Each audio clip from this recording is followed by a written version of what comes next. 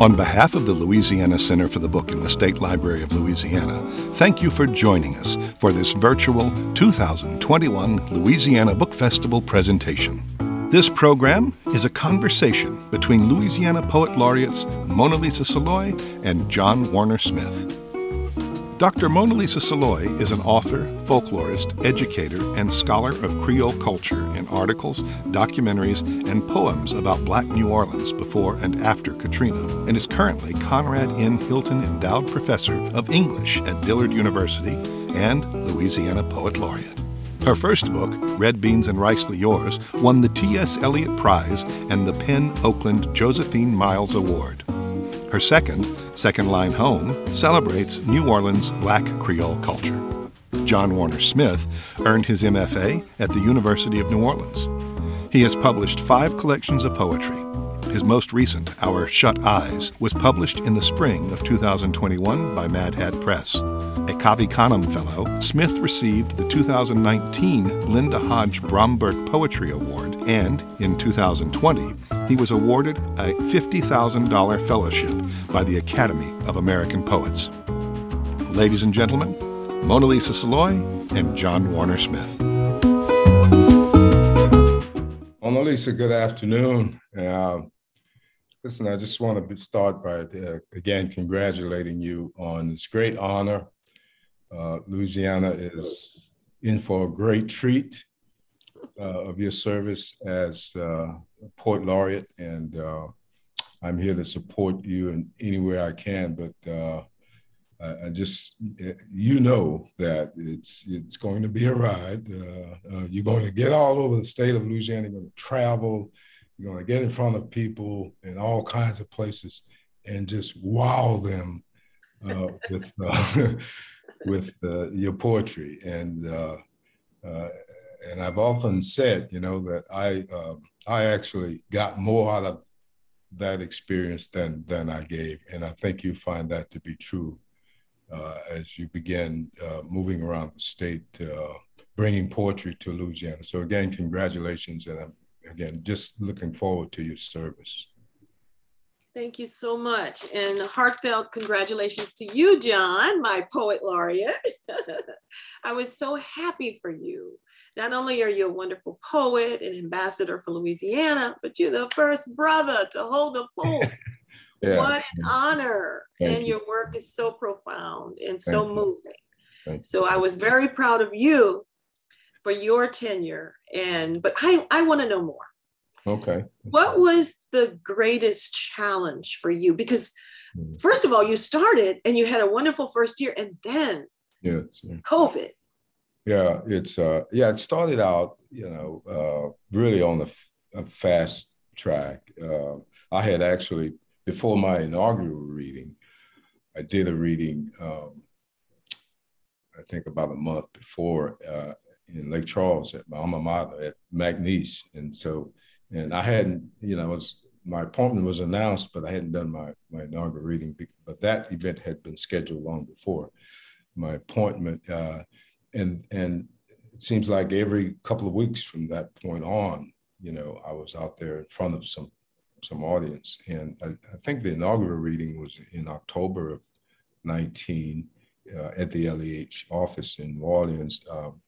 And then in November, I did a couple there, and you know, one of my most memorable readings was I want to say around the middle of November of 19, maybe 19th or something like that, in New Iberia, Louisiana, and the Iberia African American Historical Society asked me to compose an original poem for an event that they were holding to commemorate the 75th anniversary of the 1944 expulsion of Black doctors and the NAACP in Iberia Parish, you know. So that was challenging. I mean, it was fun, but man, I've got to write an original poem, you know, commemorating this, and then show up to read it. Whoa. And, oh yeah, and it was, I think Darryl Bork had done this before.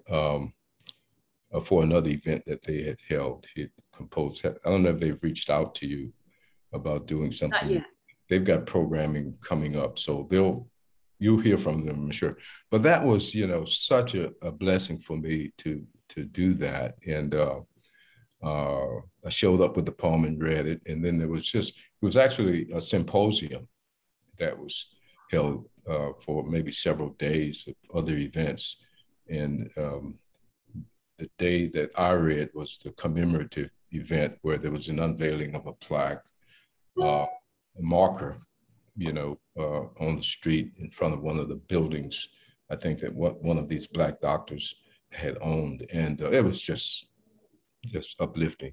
And then I went on. I think December kind of slowed down a little bit because of the holidays, but got right back into the swing of things at the turn of the year. I think there was an event at Nichols that I was especially just excited to participate in the latter part of 19. Might have been in November also, but big audience, big group, and I was doing little groups too. I'd go wherever I was asked to go, I went, if I could get there. There was a group, I want to say it was in Ascension Parish in Donaldsonville, maybe. I think 5 or 6 people showed up, and I had the greatest time. They were in poetry. But as there might have been a couple in January, February, Black History Month stuff. And I had events scheduled March, April, May, June. And then, of course, the pandemic came in and just shut everything down. So starting from about March until now, it's been virtual. It's been all virtual. So, Mona Lisa, it was, and I'll say this much, the virtual work was, it's not like being in person and, holding a book in your hand and looking in the eyes of the audience. But they were, for me personally, they were enjoyable. I enjoyed every virtual presentation. I didn't see it as a stumbling block. I didn't see it as a barrier. I mean, you're not there. You're not looking at the reaction, responding to, the eye contact and the body language of folks. And in some cases, it was probably not a bad thing that you were there. You weren't seeing people turn their heads away from you. But I did a lot of them. I don't know. I didn't keep. I documented every one of them. In fact, you'd be doing that with the LEH, and you'll have to document all of the readings you do and file a report of those, where they took place, who was there, who sponsored, and all of that, But I found that although it was different, and I think you find this as well, that it's still poetry. When you hold that book in your hand and you're reading, it's still poetry, and there's an audience out there. You can't see them, but somebody's tuning in, So and as a result of it, actually, to be honest with you, I think because of the virtual format, I was able to do more, and I was connecting with folks not even in Louisiana. There was one group, I think the National Association of Poetry Therapy. I did a reading with them and for them with a couple of other poets, and then there was a follow-up workshop that I did with them. Speaking of using poetry to kind of talk about race, and I don't know where they're based, really, to be honest with you. They're not in Louisiana, somewhere in the Northeast, I guess. So you'll have those opportunities as well. People will reach out to you who are not in the state, but because you are the state poet laureate, you're Dr. Mona Lisa Saloy, they're going to want you there, right? And so there were those opportunities, and that presented themselves that I wouldn't have been able to do without the virtual format. So it worked out pretty good. And of course, not having to travel as often is a benefit as well. So they're kind of offsetting issues there for you, but and you'll find, I think you probably still do some traveling. I don't know. There'll be some opportunities. I got a request. Actually, it's an old request that we kept pushing back from a gallery in Baton Rouge, and it was scheduled to be I think this month sometime. We pushed it to October, and now I think it's going to be November. And they said that it'll be in person, but they'll have all the protocols in place, the distancing and mask wearing and all that. Because I was concerned about that. It says, I don't want to go into a crowded room, just to read a poem to, So there may be some opportunities such where there's a smaller group, and where you could walk in the room and do that. I don't know. It'll depend upon the audience, the sponsoring organization, and how they want to do it, But anyway, it was all positive. At the end of the day, I keep saying this. I mean, I met people, I went places, and was able to read in front of people and just interact and get to know people whom I would not have known or met probably without this experience, and establish some great relationships that I think are going to be endearing over time, all because of, I got lucky, with the Poet Laureate of Louisiana. So you earned it. Yeah, and look, Okay. Go ahead. Another question. Mm-hmm. Well, I was curious, was there a demand or an interest for workshops versus readings, or more reading? Yeah. Oh, yeah. How did that go? Yes. Yeah. I did. The workshop with the National Association of Poetry Therapists was probably the first one I did. But then the schools, you'll get some probably invitations from schools to do some workshops with students, and there's nothing like that. I mean, that's just, I did a workshop with students of St. Landry Parish that was sponsored by the Festival of Words, and it was online, but I set it up where, I sent the poems to the students ahead of time, and we read poems. And then I had them to actually do some writing there in that session. And what brought me to tears, really, literally, was to hear those students read my poems, right? That was just, that caught me off guard, right? They came on, and that was just, personally, just very moving for me to hear and to see, these high school students read my poetry and talk about it. And I did another workshop with LaGrange High School in Lake Charles. I'm from Lake Charles, but LaGrange was like our, crosstown rival, at the time. I didn't want to have much to do with LaGrange, right? But so now that workshop was interesting. It was unique in the sense that it was all day.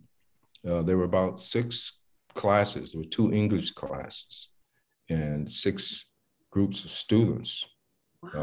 And so I sat at my computer all day. I think we took maybe a 45-minute break around a lunch hour or something. Wow. They were just rolling in, and it was a similar format where I sent them some poems, and we talked about the poems, and then I had them to compose poems, and we ended up with it because there were so many students that passed through the workshop.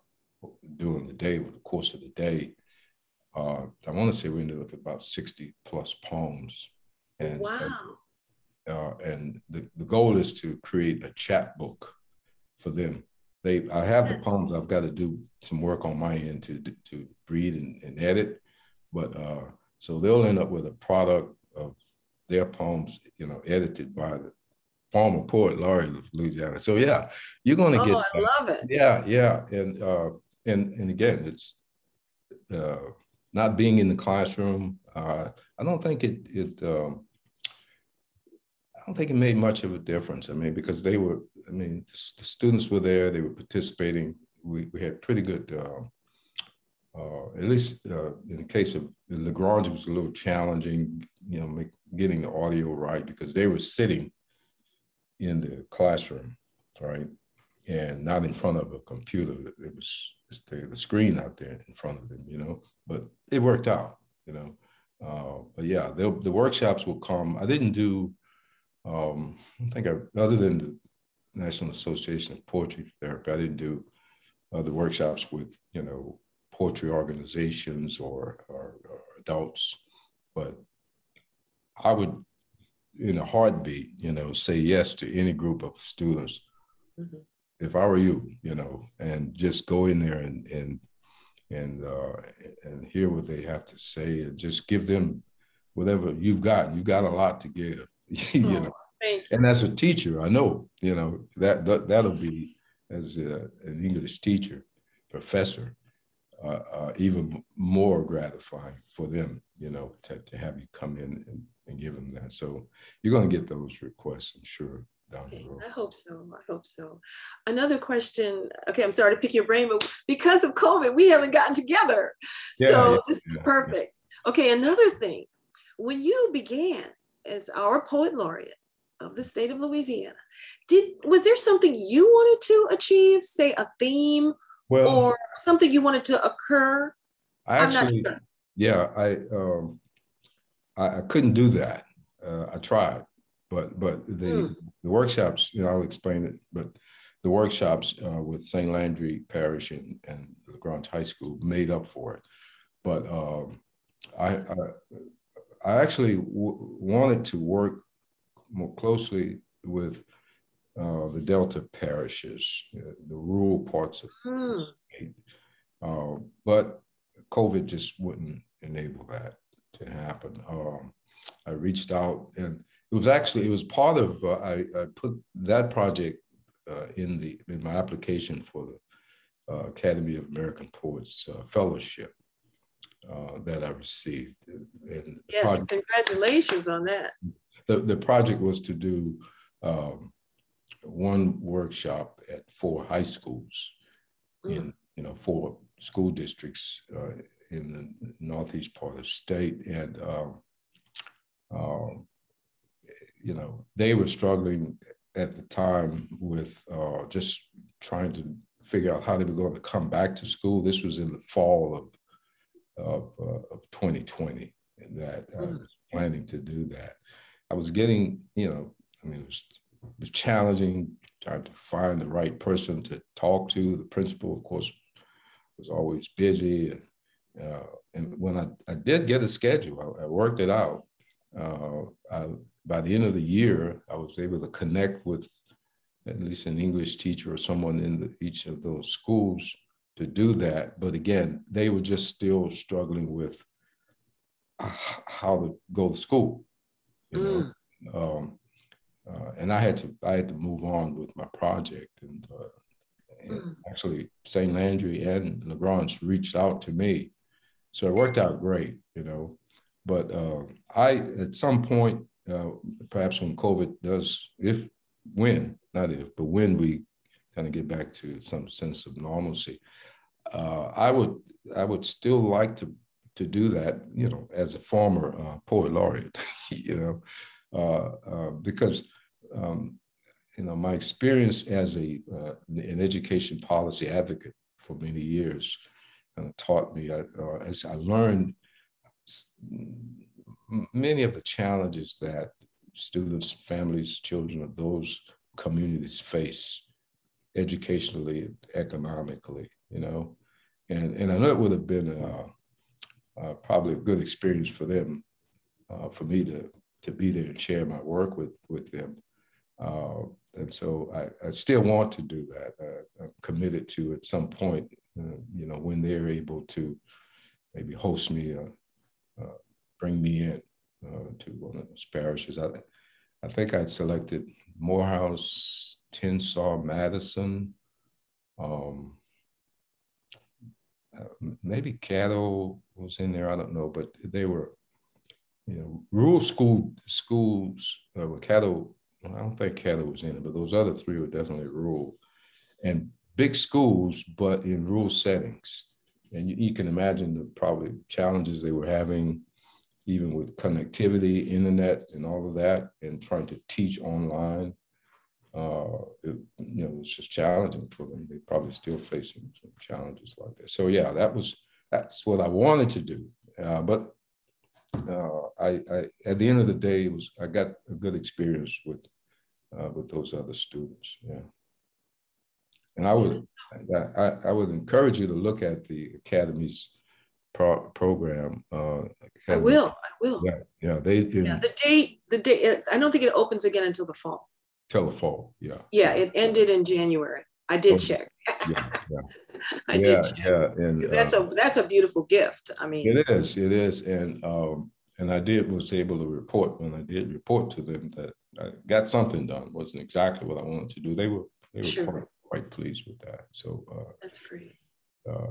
Yeah, I'm curious to know what you might have in mind yourself. Okay, I came up with a theme. Okay. Louisiana culture's loving words. And to use that in kind of a 4-prong, ambitious plan. But one of the things that the pandemic has done, we've lost a lot of the little cafes. We've lost the spoken word events. So there are a lot of poets who are not in the academy like you and I, meaning higher education. And so I thought how wonderful it would be to give the teachers a break, give poets a little money, and put them into the classroom around the state, and maybe have a group of poets that would go in the north part of the state and a group of poets that would cover the south, even if it was only a half a dozen schools. Yeah. So I'm going to pick your brain and plug you in when that happens. That's a great idea. And you'll find the doors will swing wide open for that. I think I'm hoping so. Yeah. It means getting funding. It means, because I want the poets to be paid. Yes, right. And but you know what, Mona Lisa, I honestly think you'll find poets like me who just say, yeah, me too. I don't need to be paid. I don't need. Yeah, me too. But I have a day job. Yeah. And some of the poets don't. Some poets don't. But even poets, I know there's a poet I introduced you to, Merle Guillory, earlier this week. Who is this extremely exceptionally talented writer and is very committed to doing that kind of work in Calcasieu Parish. He's done it actually after he introduced me to, in fact, to the teachers at LaGrange who were interested. And since I did the workshop with the high school there, he's gone back to that school and done some work with the students. And from his heart, it's just something he wanted to do. And I think you'll find poets, who, assuming they can fit it into the schedule, make it work some kind of way, who gladly do that, not expecting to be paid. You can count me, sure. But even as a young poet, I had to make a living. So I learned, just as you suggested for those students, to produce something that I could sell. And so I was learning publishing at the same time. So for that project, I would like to see either poetry posters, that'd be great, broadsides, because that's how we started as Black poets in America. And then a chapbook of the best of the work, say from the school. Yes. Oh yeah. And then maybe one anthology of the best of all of them. Oh, yeah. that maybe one of the local presses would produce. What a gift that would be to our libraries, oh, yeah, to the young people. Yeah, right. And I think, and then of course, a celebratory reading. And for all the students who participated. Yeah, that's something that we talked about doing also with the Lagrange students is, when we can, when we can yes. kind of have a program where the students can invite the parents and just yes, student body and yes, and our young people need this. Oh yeah.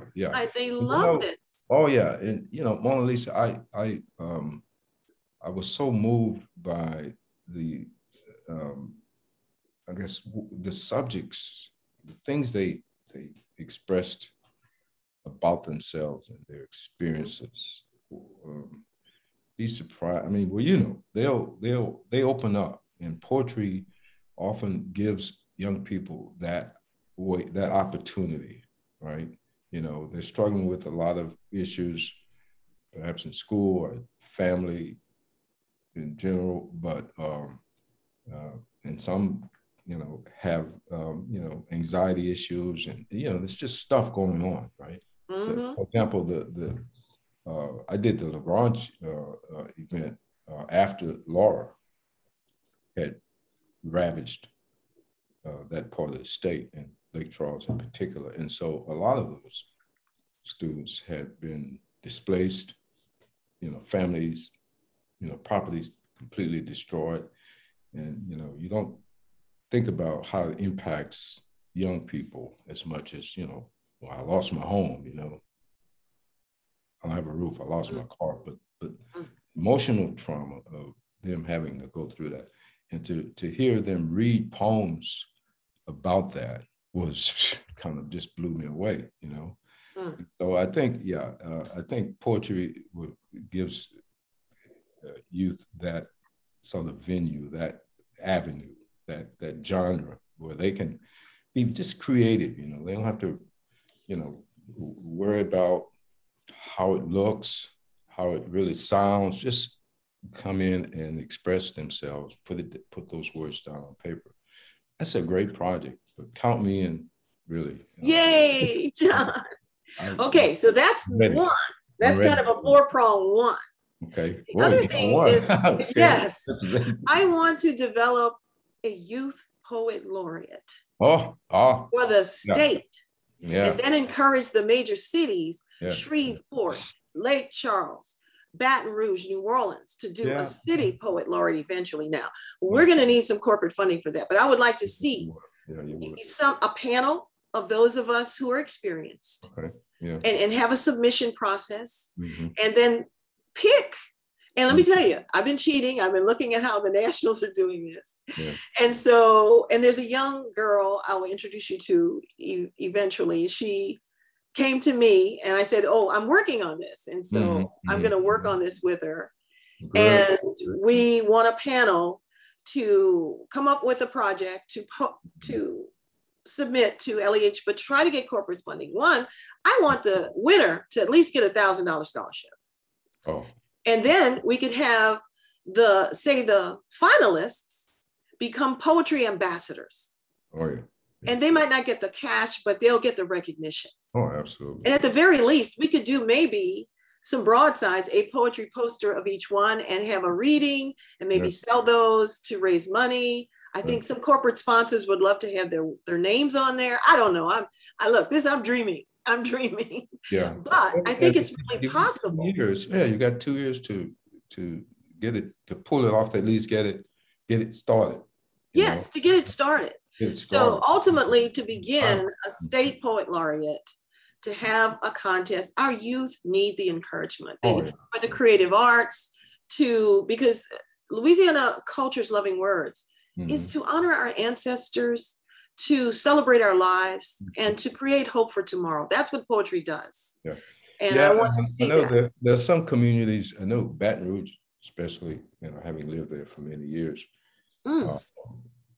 has been very active in engaging youth in poetry, poetry out loud programs, just, having slams where young people come out and just, recite their work. And I don't know what's happening in other parts of the state, but I'm sure there's some of that going on in many parts of the state.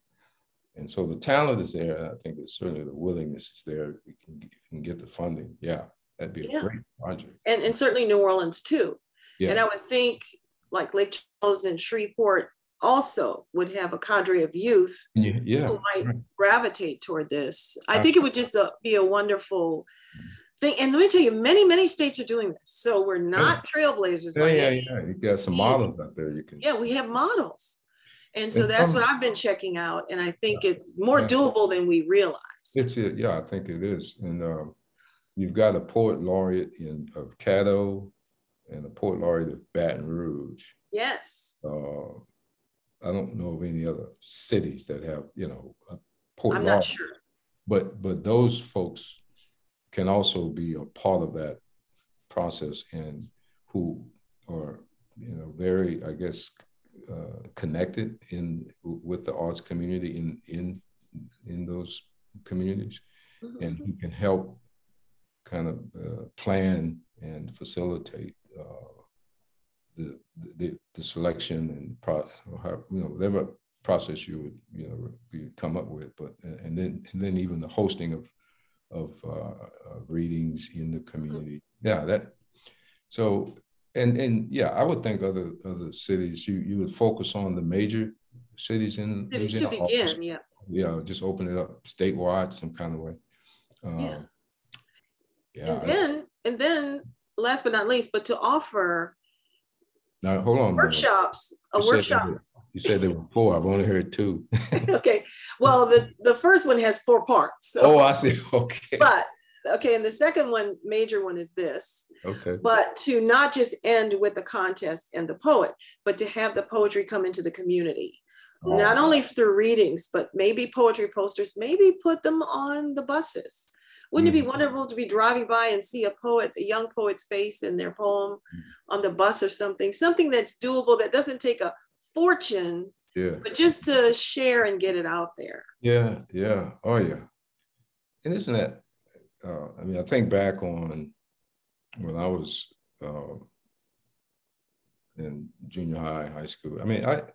I didn't get exposed to poetry. That kind of stuff. I might have had some information inside of me, but who knows, if I had an opportunity like that at an early age, I might have been able to write more books or whatever. I don't know, but it certainly would have given me just more of a well-rounded experience as an artist to be able to do that at that age.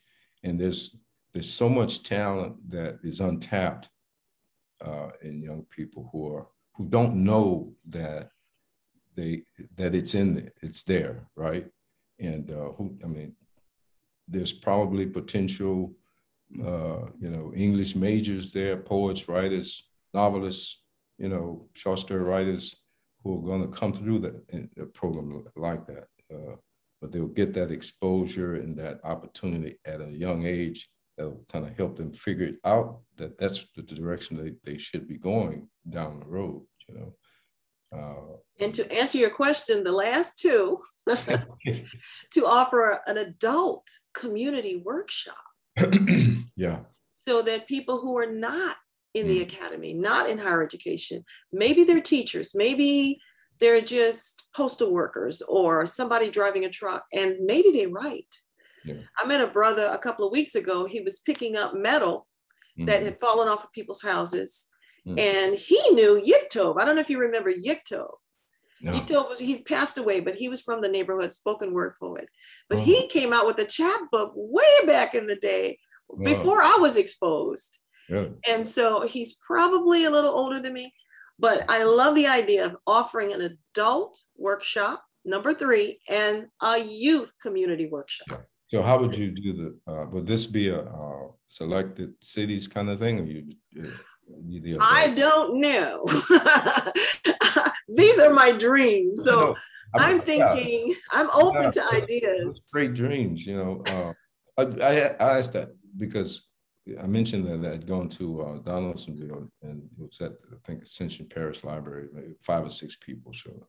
And what made that so, for me, so enriching fulfilling for me was there were a couple of people there. This one young man in particular who was just very enthusiastic about writing poetry, and we talked a little bit. And a workshop, he'd be perfect for something like that, where they can come into a setting and just share work and workshop some poems and Yes. learn some stuff about poetry.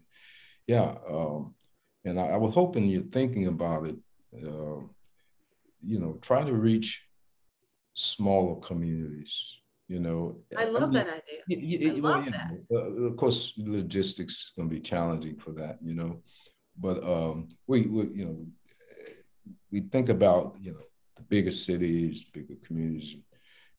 Right in those small communities, it's just packed with talent and powerful voices that and young people and adults, who are just very interested in getting it out. Festival of Words would be probably a yes strong partner for something like that. They have done some things like that in Rankin-Phil, with Patrice, Patrice Milne. Yeah, That's great. That's great. So you'd be so that's my floor. So you're going to do all this in 2 years? I don't know. I'm going to try, John. And that's in addition to the your job. Your job. Huh? Yeah. Okay. But that's my dream. It might not be in a huge scale, but to begin and to revitalize a love for poetry in the state and in all of our areas, as you say, even the rural areas, to get where people maybe not have as many venues. Yeah, bring it to them. Yeah, so give them even now, because of COVID, even in the larger cities, businesses are having a hard time. So this might be a way to welcome people back. And you see, things like that can be done virtually. And so in that sense, the virtual format would be really a benefit. Do workshops easily in the virtual format and get a bunch of people in it can be facilitated well.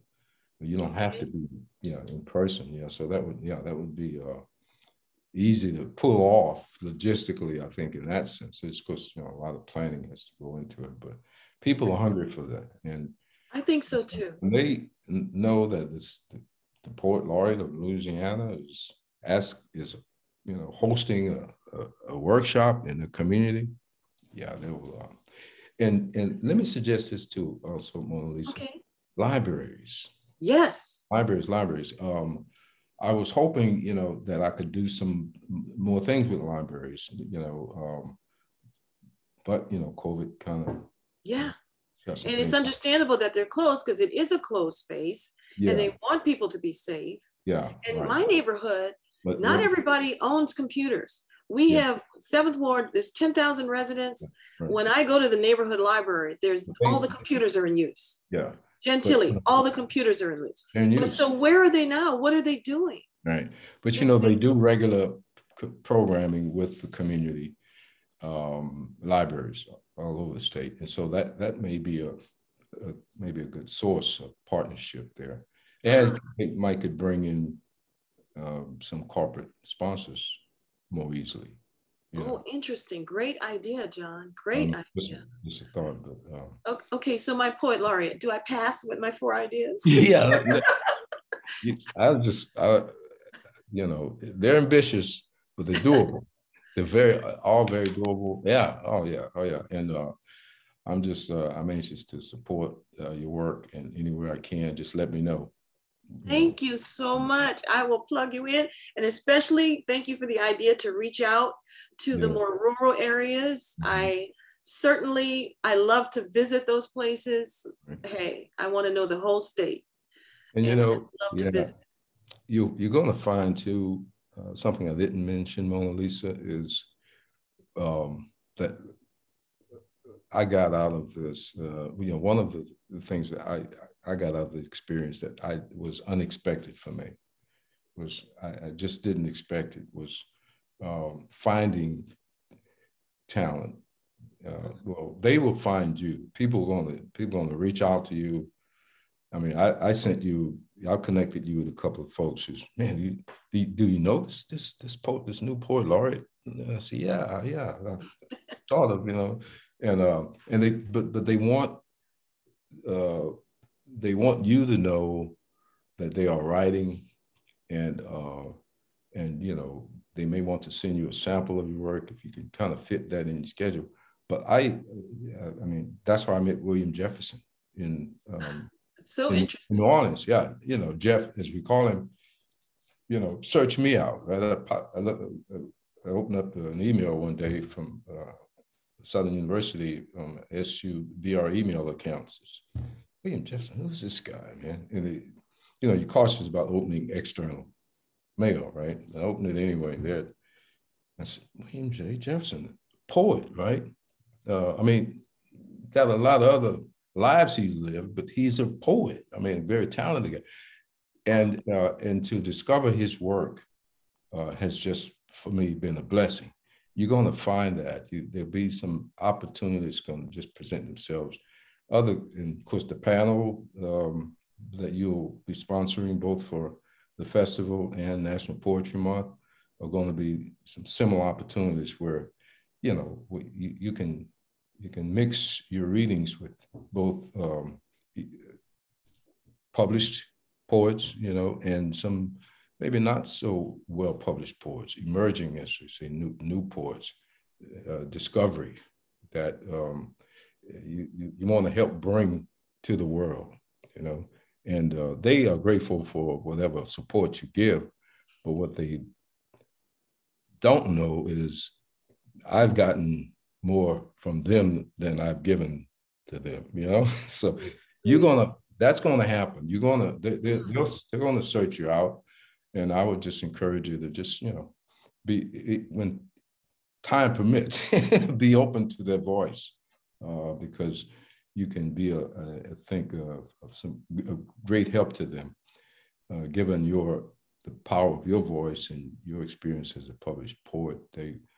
People are going to look at you. I mean, you're our new poet laureate, and you're the go-to person for poetry. And I'm an old guy now. I'm former. You know, they your want work to hear from is me. They so want to hear powerful. from Lisa Saloy. Yes, Bless Doctor. your heart. But on that note, okay, you have a new project and a new book. So please tell us about it, the title, and yeah, bring something to us. I got a copy of it here. It's Our Shut Eyes, was released in April of this year. The project, you know, had been finished a while back. The pandemic kind of slowed the publishing process down, but we finally got it out. It's my 5th collection. And I'll tell you a story. It started out being, it's going to be both new and selected poems on race in America. And I've written a lot of poetry on that sort of theme. But, and so I had a body of work on that theme of news poems, and I was going to just bring in some poems from other selections and do it that way. And then it occurred to me at sometime back in 2019 that we were approaching the 40th anniversary of the Atlanta child murders that started in 1979 and 79 to 81. So, and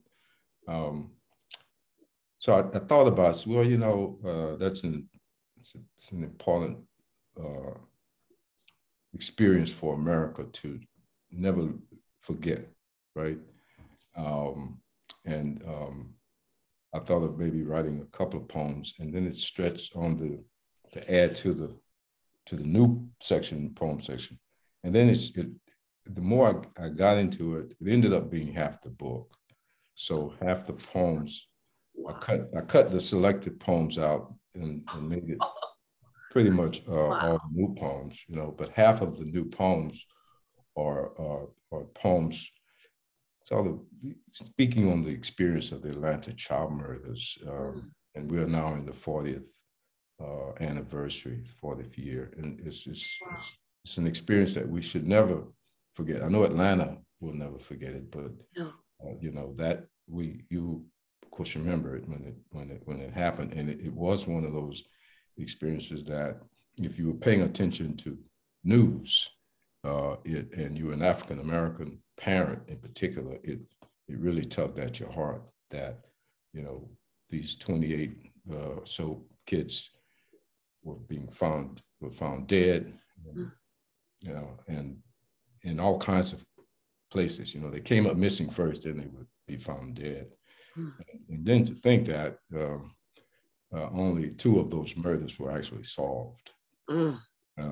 I mean, there's a man sitting in prison today who's tried and convicted for 2 of those murders, and the other cases were closed. You know, so that's what the book is about, pretty much.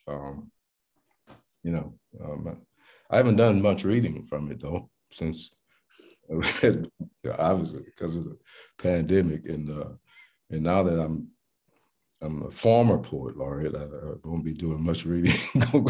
Please grace us with a poem. Yeah, I'll do one.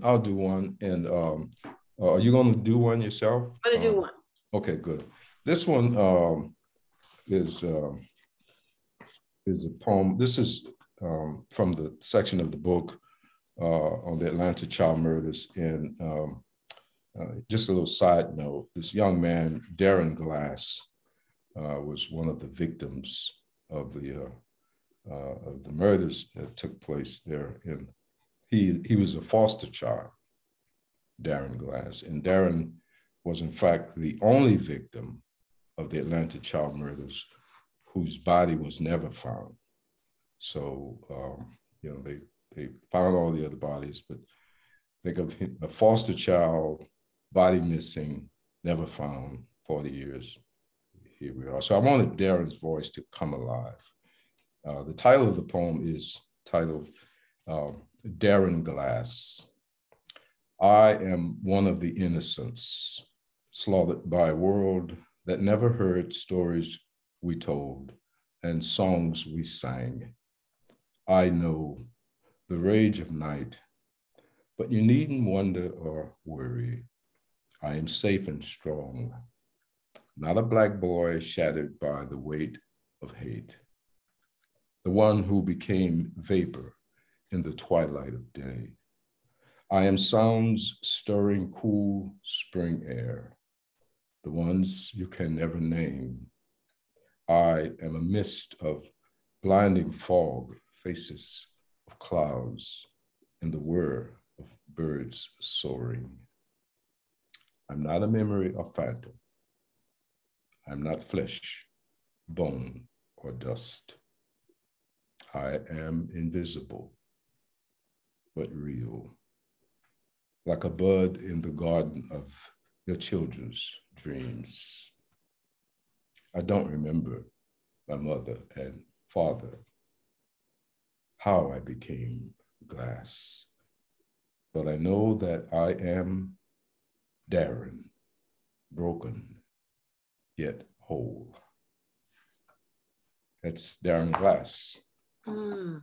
Powerful. Thank Powerful. you. Wonderful. I can't wait to read the whole thing and get my signed copy. Yeah, well, I'm looking forward to your inaugural reading. I know I'll be hearing some great poetry from you that night, but you're going to grace us with one, bless us with one here this afternoon as well, right? Thank you. This time has been such a challenge for everyone, and I've been responding. So I now have a new collection, and I'm looking for a publisher. And by the grace of God, I've had a couple of people approach me. So I just want to tighten it up. I want to take my time, and because it's all over the place. Publishers asking you. That's it's all over the place. So yeah. I'm going to share one new piece. Okay. That tries to capture where my head has been about us right now. And it's more about our culture, because that's what's most precious to me, that in spite of everything, we still have such a lovely and resonant and resilient culture. Absolutely. And this is my offering. Okay. And is Black New Orleans for truth. For truth? For truth. For true. Oh, okay. Well, that's how we say it. For that's true. normal. That's normal. That's Black New Orleans. Orleans for true. Right. Black New Orleans for true. Come Mondays, some will never see us. Some will never understand. Only some will get us.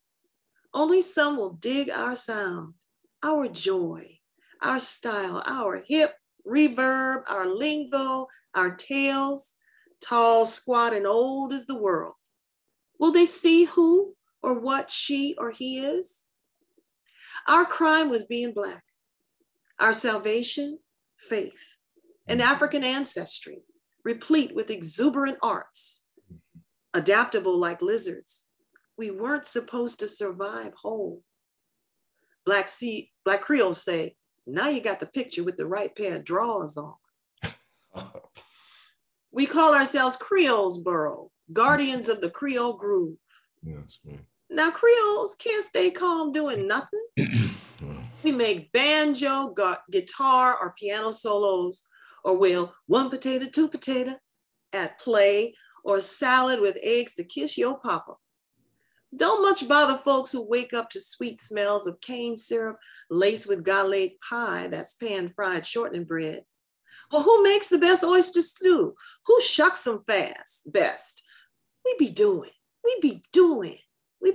us, but we don't mind waiting to see the Lord now. In the meantime, we tell kids, there's ancestors in your veins.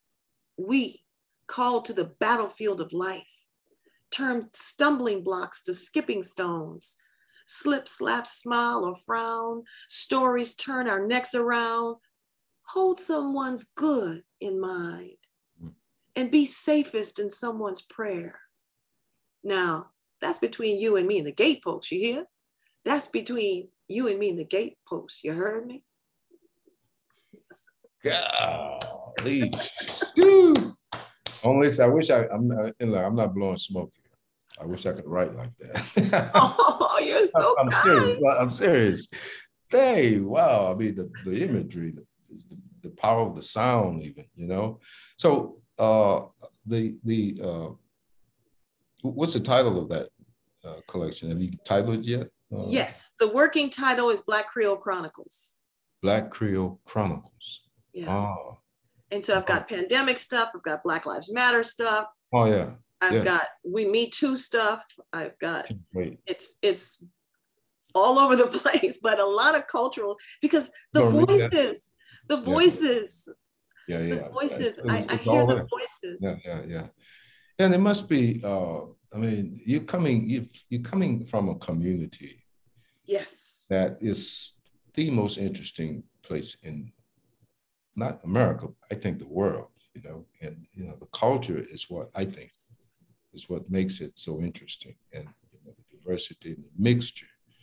But, you know, that's your focus there, you know, and that's a voice that's, I think America's waiting to hear. I think that book is so much powerful. I can't promise me you want to read that one.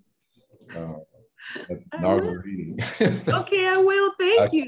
I can't wait. Yeah. Thank you. I always hold on to what Amiri Baraka said. We has it. We has it. We has it. I read that in your bio. You've done a lot of, I guess, research and work on Black poets, Black beat poets. Yeah. And they were Black arts movement. The era of the Black arts movement is one of my favorite as well. Of course, you know, Mary, you know, I had pleasure of meeting him. Me too. Years ago. But I don't know about you, but I was just awestruck. I didn't know how to speak to Mary. And he was so down to earth and regular, you know, he was a brother, a homeboy, you know, just homeboy through and through. Going to talk to anybody, right? But you know, to continue that, I think that legacy is something we all need to kind of play a part in. Poets like Mary, yeah. How long? Did that. Your poems about your family are so. Well, but, I mean, it's just powerful. Thank you. I think you know, the Black experience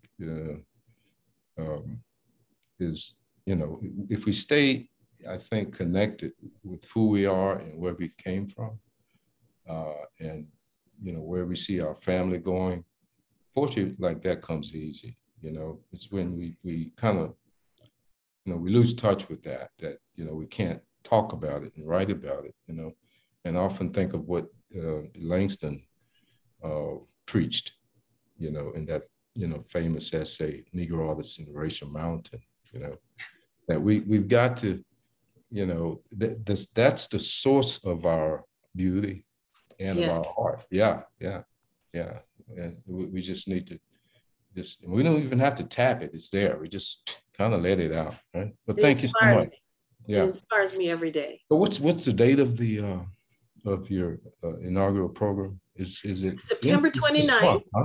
Okay, yeah. September 29th, and it's free and an open email. to the public. Yeah. People just need to sign up. Just Okay. register at NEH. They'll send you a Zoom.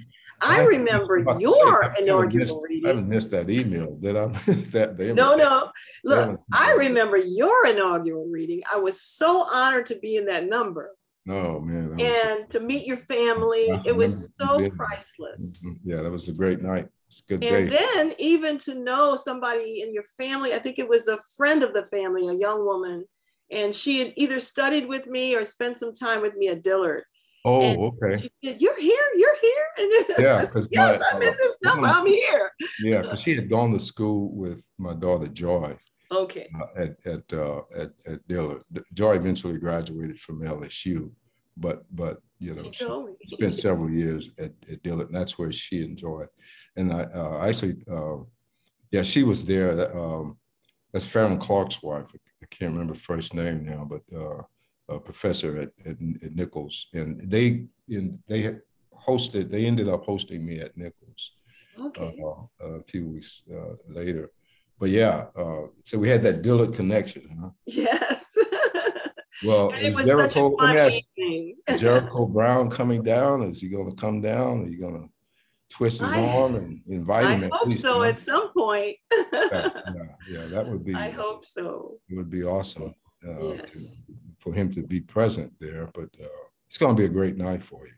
Thank you. I'm looking forward to it. I am so thrilled and honored, and I want to do my best. I come after the great you, so I have to bring it, as we say in the neighborhood. And I'm looking for an opportunity for us to be, other than the LEH thing, you know, to actually be in the room together and reading some, doing some stuff together down the road. So I know there'll be opportunities for that. I can't wait, you know. I'm looking forward to this. To share a little bit of my space and to be part of your space, you know. Ditto. Yeah, Sounds like a great time. Forward to it, yeah. Thank you. Thank you. So I guess we'll be wrapping up then, huh? And I just want to end it with, again, to let you know, Mona Lisa, my heartfelt congratulations to you. I was just so excited when I learned of your appointment, and Louisiana the governor did the right thing. The LEH and all the, you know, members of the selection committee did the right thing, and you're going to be a blessing for all of us over the next 2 years and beyond. So, congrats. Thank you so very much. Thank you. Thank you. I am honored again and thrilled. And I too want to thank the Louisiana Endowment for the Humanities, for everybody on all those committees that did the hard work, especially Dr. Olivia Pass, who nominated me, and all that hard work she did to make this happen. God bless you, Liv. Yeah. And just all the people who wrote recommendations and for me. It was quite a process. Thank you all. And John, again, I was thrilled when you became Poet Laureate, because you're such a wonderful poet and reader, and you just exude creativity. And then as an educator too, I can only imagine the hearts and minds that you touch on a regular basis. So I'm honored to follow your good steps and your path of creativity in this position, and to serve our beloved state. Right. It is truly my great honor. And last but not least, everybody stay safe, be well, spread the love, and mask like it's Mardi Gras. I love that. All right. Yeah, well, Thank you, it's Jim Saturday. Davis, for that. Yeah, that's a good line and a good way to part. Thanks again for the afternoon, the time spent with you. It's been a pleasure. Thank you. Absolutely precious. Thank you.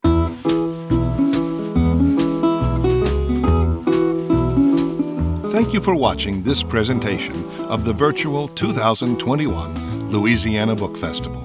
Please visit our official bookseller, Cavalier House Books, and receive 20% off all featured festival titles through the end of the year.